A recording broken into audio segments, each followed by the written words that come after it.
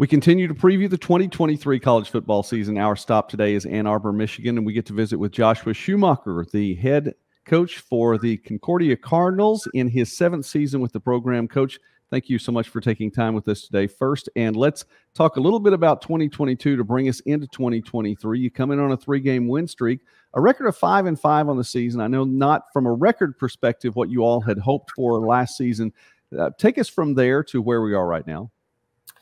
Yeah, we did not start the season the way we wanted to. We went down to Stetson and flew down and played where they filmed the Water Boys. So it was pretty hot for us Michigan boys down that first week, and we, I think we lost by 10 down there. So we played some good teams early, and we came up short.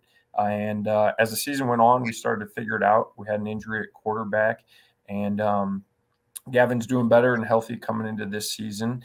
And so kind of revamped our offense. And if you go through and look at the stats, we were definitely able to run the ball a lot better the second half of the season.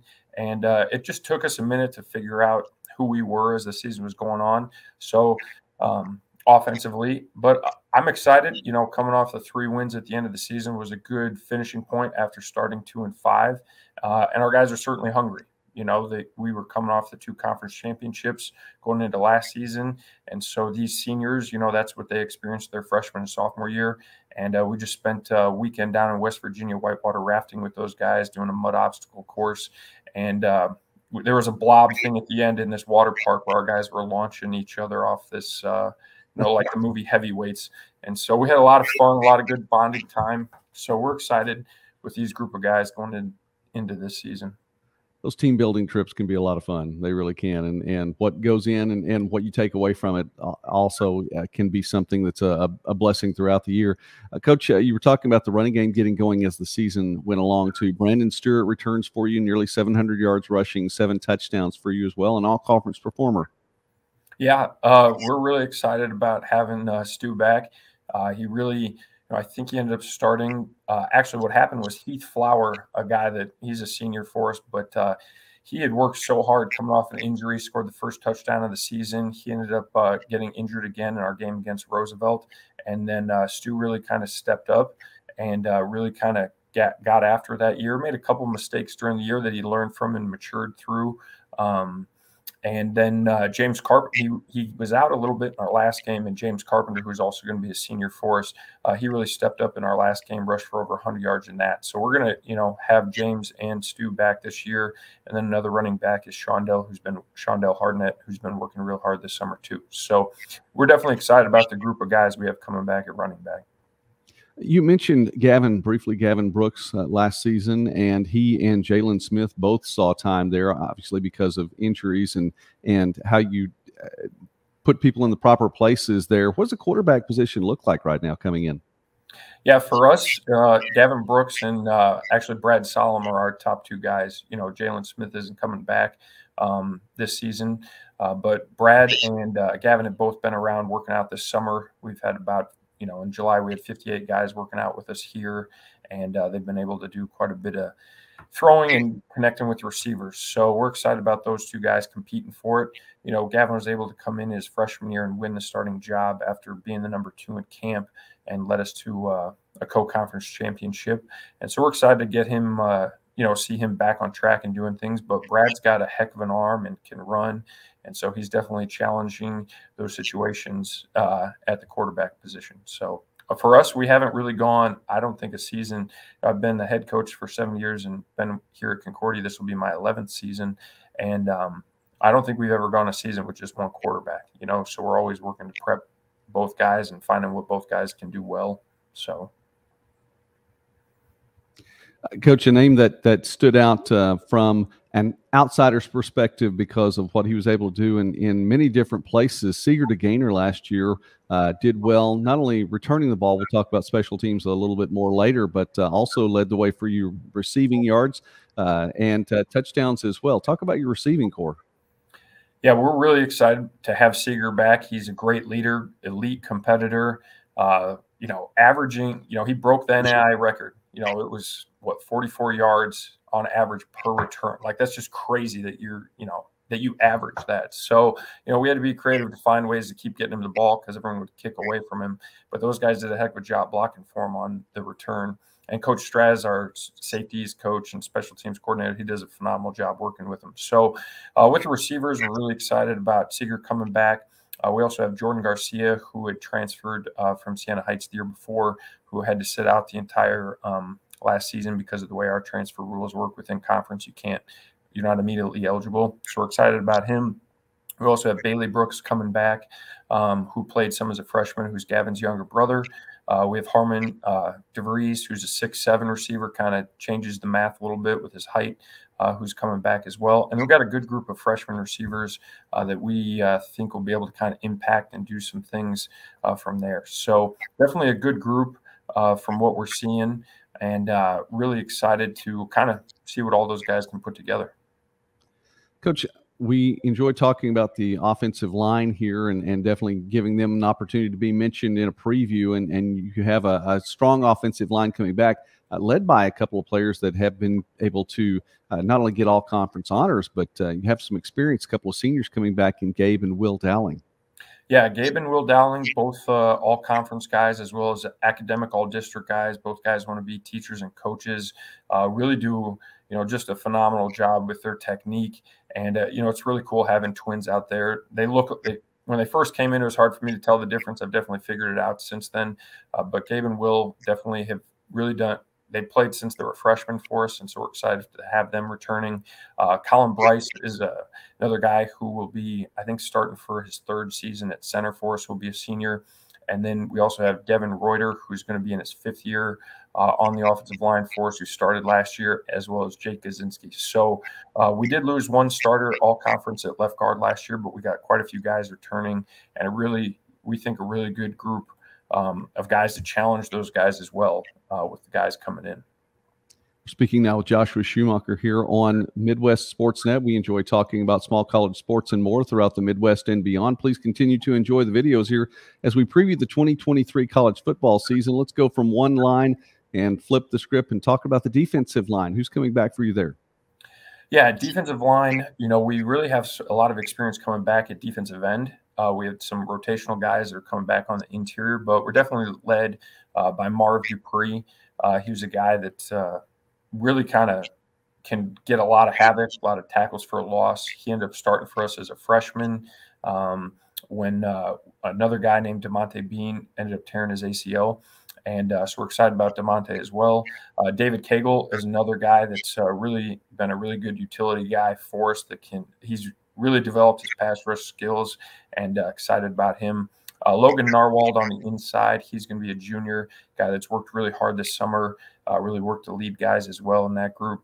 And then Gene Richmond, who's a sophomore, who's driving up tomorrow from Georgia. We're excited about the work Gene's been putting in at home this summer. And there's a couple other guys that we're excited to see, but we're definitely going to have a few young guys on the inside, and excited. But we've had some young guys start for us in the past, and they've become really good players. So excited to see what these guys will do. Coach, when looking at the statistics from 2022, your top three by way of tackles were all linebackers last season. That includes Casey Roush. How big is that? The guys who are getting the most tackles are the guys you probably want to get the most tackles, right there, heading toward that line and not letting things get past them. Yeah, Casey is back for his fourth season, so he's going to be a four-time starter at Mich, as well as he's an All-American punter. He's a phenomenal athlete. We actually were struggling kicking field goals, and I think the last 3 or 4 games of the season last year, he stepped in and kicked field goals. His big question for us was like, hey, can I just have 2 things to focus on next year? So we are excited. We got 4 freshman kickers coming in, going to compete. But Casey's he knows our defense in and out. He's very smart. He's a nursing major.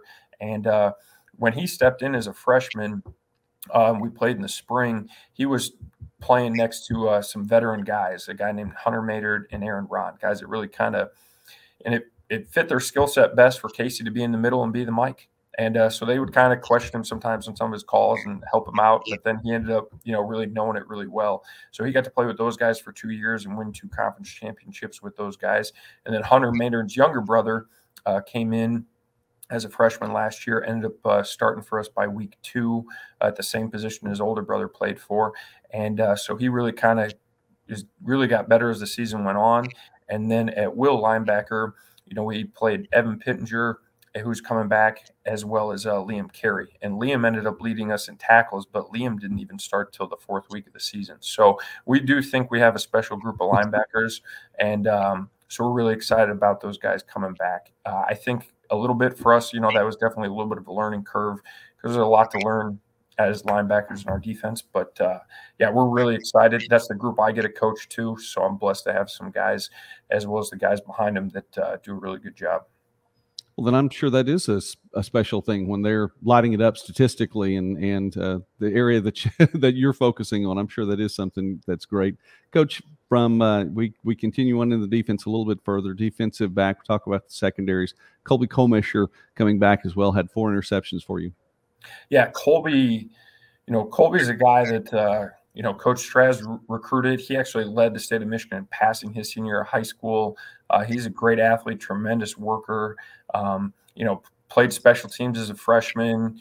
Got in some packages as a sophomore. Ended up winning a starting job as a junior. Got multiple interceptions, and really just worked his way into it. So it's really cool when you kind of tell a recruit this is what the progression we think can be, and then kind of see it all unfold that same way. And it's due to his work and all the things that he's put in to it. And so excited to have him back. And then Gabe Whitmore, who's a guy that was injured a little bit last season, who started for us actually as a freshman the first time. We had Casey Roush actually was ejected from a game, and we kind of moved around some seniors and all conference players so Gabe could play because we felt like he was the next best guy to go out there. And he ended up being the defense player of the week that week. So definitely felt good about that. So Gabe's been getting after it, and we're excited about him coming back as well. And then another guy who's a really great leader on our team is Andrew Weimer. And so sometimes on third down, we'll play a 3-safety package. And Weimer has also rotated in at safety spot as well. He's a phenomenal guy, wants to be a football coach when he's done. And so really provides a lot of leadership for us, as well as, he's a great tackler and he gets the ball. So in the time he gets out there, he's a ball magnet and gets after it. So definitely excited about the safeties we have returning. Our corner group, we graduated 3 seniors last year. So it's always great to have those, 3 seniors competing and playing, but at the same time, you got to say goodbye to them and ready for the next guys coming in. So there's a good mix and a good battle for corners. So we're excited to see what those guys will do. I'm enjoying listening, Coach, as you're talking about all these players that might want to have coaching in their future. I mean, from a perspective of at least players, your coaching tree has the potential to be pretty strong if all of these young men go from there. And I know they've learned a lot from you. We talk about special teams too, and it's easy to do that because we've already talked about special teams. You're talking about a bunch of freshman kickers coming in, Roush with the opportunity to punt again, I'm sure, and DeGainer, who was an All-American because of what he did returning the ball. We've already mentioned those as well. What a category to already have. It seems like a lot of things in place. Yeah. Coach Straz, when I first became head coach, he had a couple of the special teams and he did such a great job with it, kind of ended up handing over more special teams to him. And, it's such an awesome part to have, you got offense and defensive guys working together on it. They really buy into what we're doing on the special teams. And so to have some talented guys, though, that really can, take a great group and really push it to being some of the better units in the country, that part's really exciting for it. So, yeah, we are excited to have Casey back punting. He's phenomenal. Like, he can boom the ball. He's a lefty, which I think is unique, as well as he can pin that ball down there like better than anyone I've ever seen. Like, he's phenomenal at it. On Tuesday we got different scouts coming out from the NFL to see him punt that way, and the fact that he's such a competitor at being our Mike linebacker too. So definitely exciting about what Casey's been able to do. And then at the kicker spot, we're going to put him in tough situations so we can figure out who can be our guy. Last year we had a guy struggle a little bit, and then another new kicker get injured. And so that was kind of we had a few issues with being able to kick and felt like we probably could have either tied a game up, won a game or two if we were a little bit better in the kicking game last year. So that's definitely going to be a point of emphasis in the field goals in terms of what we're doing and prepping our team to be ready to go in that area to handle pressure situations. Because when we won our conference championships, we've won a lot off of made field goals and then missed field goals. So definitely really important.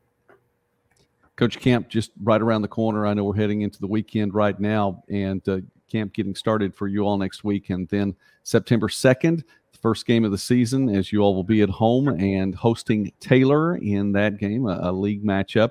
And then the following couple of weeks on the road at Olivet Nazarene. They're under new management there. And then the following week is Judson back at home once again. Can you take us through the opening of your schedule? Yeah, our eyes are fixed on Taylor. That was a game that we dropped last year at their place. Game, talking about not having a kicker. We went for it on 4th down. We were in the red zone versus taking an attempt to tie it up. So, yeah, we're excited, to have a conference game at home. It's been a long time since we've been at home for our first game. We've really been on the road playing some Division II or FCS schools for the first game of the year. So we're excited for that game. Kind of all our eyes are focused on us taking care of business and then prepping for Taylor for that first game. So then we'll be on the road we're on the road against Olivet, home again against Judson. Those are crossover teams in our league. And then we have a bye, I believe, and then we have Wayne State. So we'll play Wayne State under the lights. And then the next week we get back into our conference. So we play Taylor and then have kind of like a 4-week hiatus from our conference games. And then we'll play at Lawrence Tech under the lights again. So we have the back-to-back night games in Detroit or near Detroit, and then really kind of close out with a great schedule of a lot of really good teams. So that's yeah, excuse me, Coach. Should be a lot of fun in the Mid-States once again. And I know that you all are looking to make your mark. Coming in on a 3-game win streak, turning things around as the season went on, 2023 just ahead. Coach Joshua Schumacher, thank you so much for taking time with us today, and we will continue to follow the Cardinals, and we look forward to you also success to you this season. Thank you very much.